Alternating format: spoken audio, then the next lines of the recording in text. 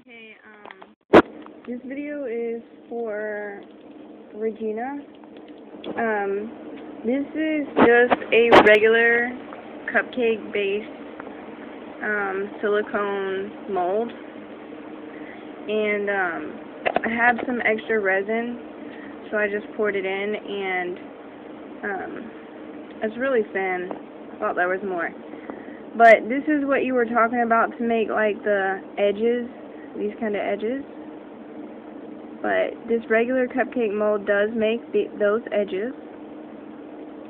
I also have a square one that does the same thing,